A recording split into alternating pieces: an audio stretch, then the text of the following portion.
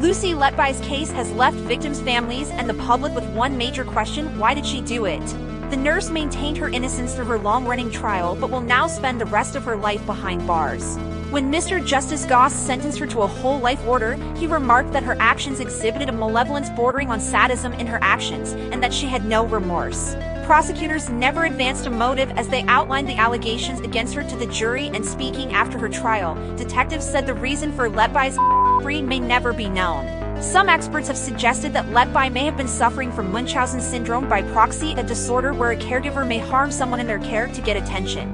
According to Dr. Dominic Wilmot, an expert in criminology, it's possible that Letby's actions were driven by a pathological desire for attention and sympathy, with her text messages showing she wanted to garner sympathy from colleagues. The criminologist, a senior lecturer in criminology at Loughborough University who previously authored a paper on the Beverly Alit case, said, "In our analysis of healthcare professionals who perpetrate violence against their patients, especially children, offending appear to be motivated by a pathological desire for attention and sympathy emerging as a consequence of their involvement in the case." Munchausen syndrome by proxy, MBP, isn't inherently a mental disorder. Rather, it's a type of maltreatment in which the culprits, typically mothers, subject one or more of their children to victimization.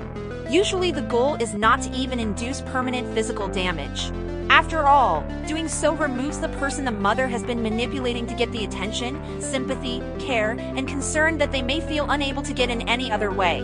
They often attempt to outsmart respected professionals such as physicians, which provides them with a false perception of control and expertise. Moreover, a number of them struggle with a distinct self-identity owing to concerns like borderline personality disorder. The special of individual cases is that, in the latter, if a child or suffers permanent injury, there is an unceasingly supply of new patients who can be abused and possibly by nurses or other healthcare professionals. Dr. Feldman added that individuals like this might desire excitement or acknowledgement from those who observe them in stressful situations, and they could potentially receive recognition for persevering despite the unfortunate circumstance of being on duty when numerous children happen to become sick.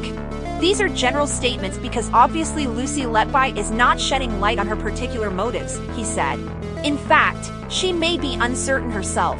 Certainly she knew what she was doing and had the goal of severe harming or children, but these perpetrators often lack insight into the why of their own behavior. In that sense, it can often be compulsive or even addictive.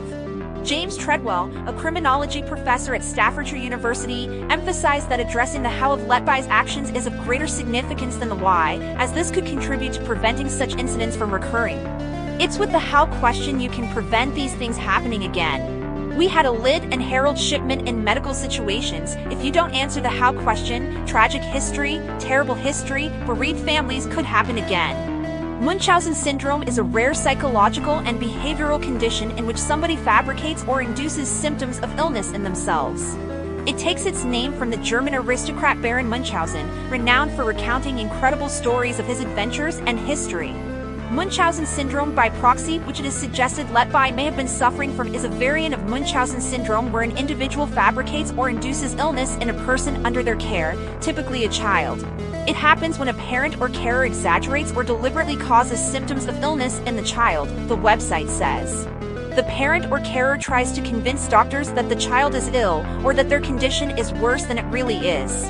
The parent or carer does not necessarily intend to deceive doctors, but their behavior is likely to harm the child.